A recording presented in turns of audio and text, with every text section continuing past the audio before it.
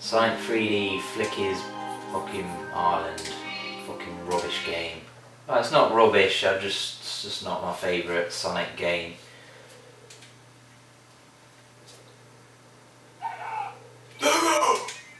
Yeah, even the Sega intro is not good. This was made by Traveller's Tales. I mean, they were probably where the fucking Sonic games start to go downhill, because they also did, look at how drab the fucking start screen is. Traveller's Tales, or Traveller's Tale, what was it, Tales? Traveller's Tale, I think.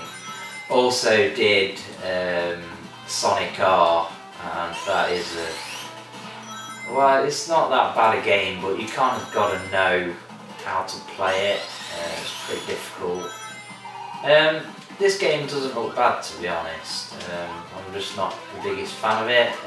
I'll probably end up picking up the Saturn version of this game at some point, so at least I can kind of compare this emulated kind of Mega Drive version to the Saturn version when I do eventually get it.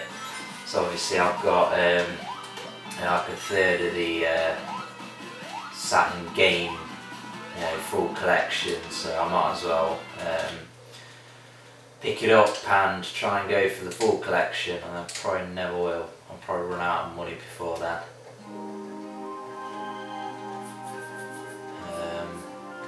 Where are we up to now? Interesting that it kind of keeps your position on the menu as well. That's kind of nice, so you can just flick through easily like this and just play each game one at a time. I don't remember much about this game. I've played it before. So yeah, you basically run into the pinball table, don't you? And there's spikes at the bottom. This isn't the smoothest Sonic game or Mega Drive game at all. Not sure whether that's to do with the emulation and it's poorly emulated, or the game was originally like that. But I think that maybe when you're gonna emulate, games like this on the PS2, I mean, I think you've got room for improving the game. Just kind of removing the limitations of your hardware at the time. You've got a blank canvas.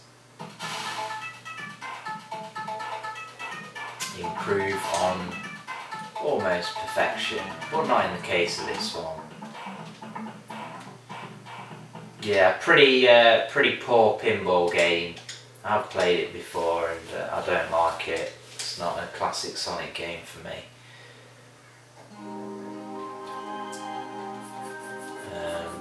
Mean Bean Machine.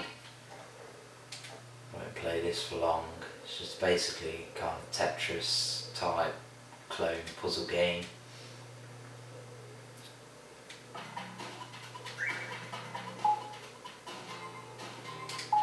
Kind of just a bit of a cash in, really.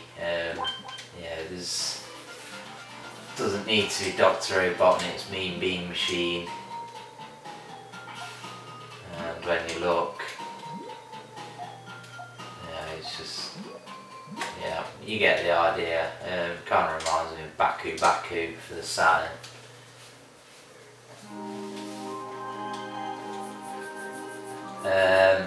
So we've got the Game Gear version of Sonic,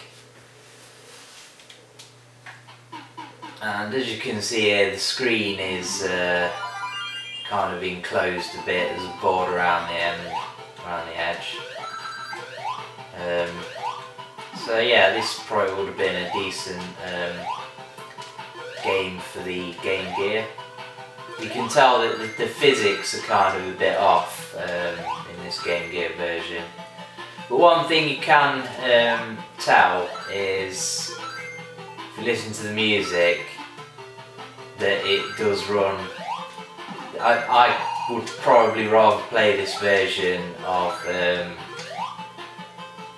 Sonic over the PAL version that's emulated on this disc, because this runs music at a decent speed, you know, the intended speed, and also there's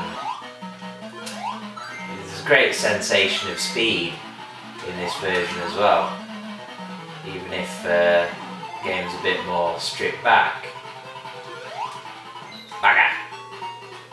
So yeah, that's basically pretty sweet.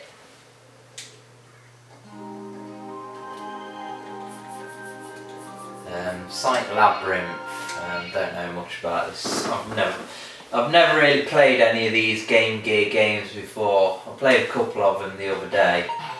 Played Sonic Chaos, which I thought was a pretty decent Game Gear game. So I don't know what this is all about, so we'll soon see.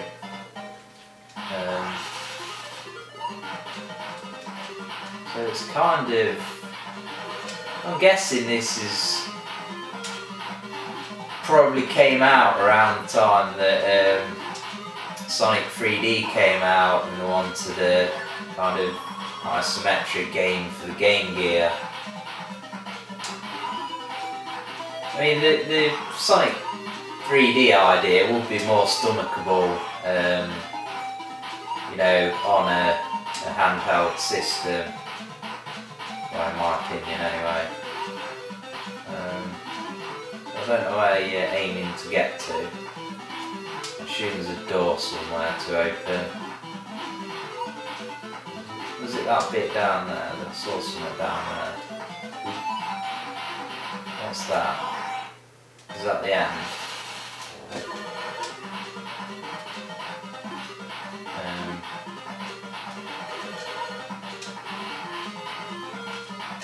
Yeah, it's kind of annoying. It's kind of like, I guess, like Super Monkey Ball meets Sonic 3D. Ah, so you jump over there. It looks like you've basically got to collect 3 keys and then the goal will open. So, interesting Sonic title, nothing too amazing.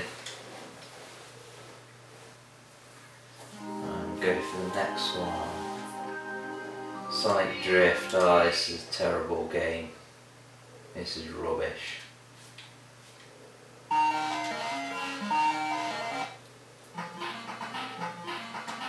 Yeah, from what I've played of this game before, the corners just come at you and you've got no chance to react.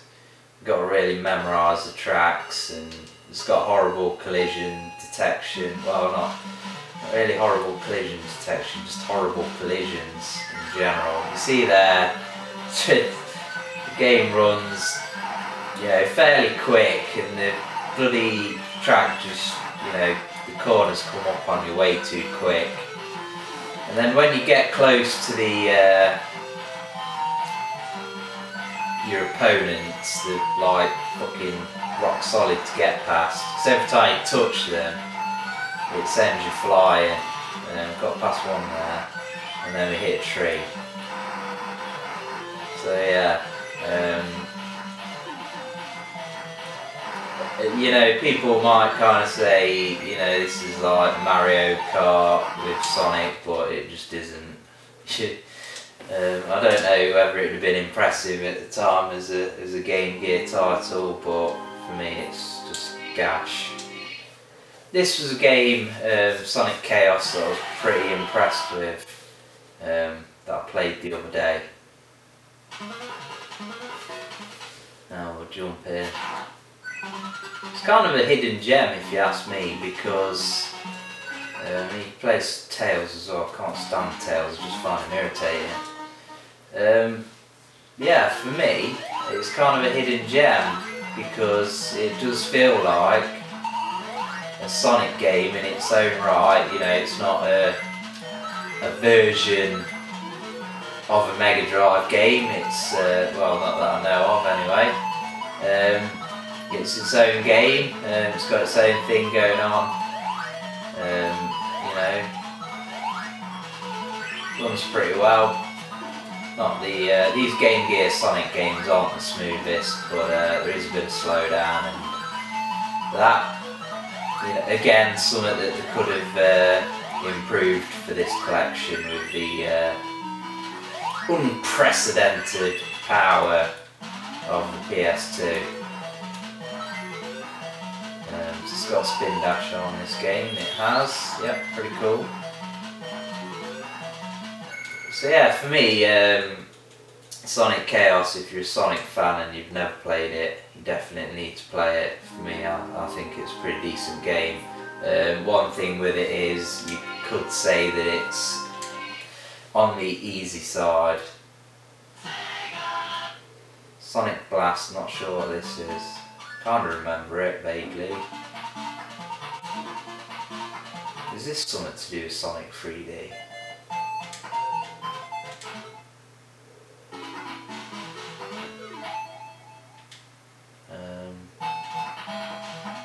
Oh, right, so look, Sonic looks like he does in Sonic 3D, but it's a, what? It's a side-scrolling game. Pretty decent graphics for a Game Gear game, to be honest. Almost. Wow, that's pretty amazing.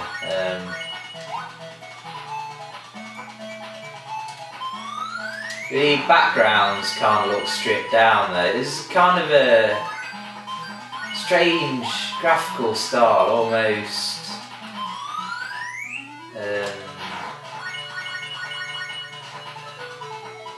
Don't know. Inorganic,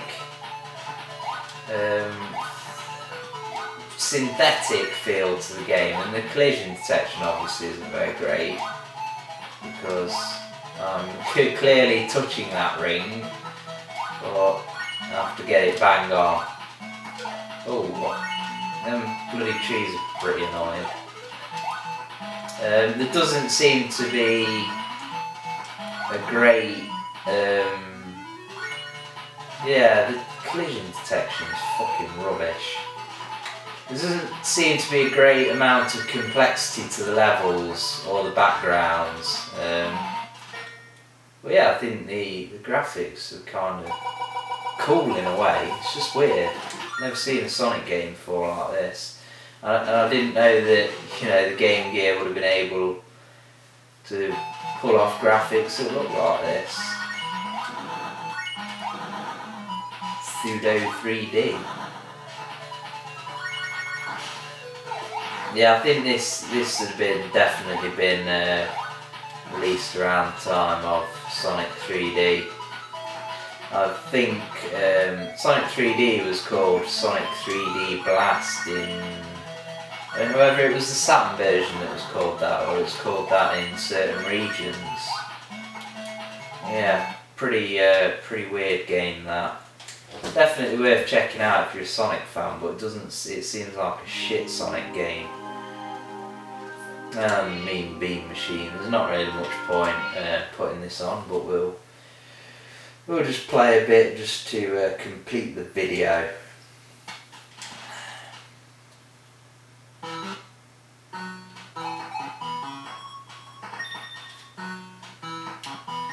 New game.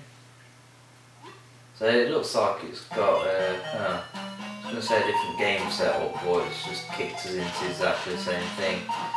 So yeah, basically pretty much the same as the Mega Drive version. As I was saying before the camera cut out, yeah, Sonic Mega Collection Plus, you know, if you're a big Sonic fan or a big Sega fan, then it's definitely worth checking out, and it's super cheap. It's only a couple of quid, so you know, definitely pick it up. I'm quite liking these Sega PS2 releases, collections, rehashes of old games and all that stuff. It's all good. So where is it? Thumbs up, bitches.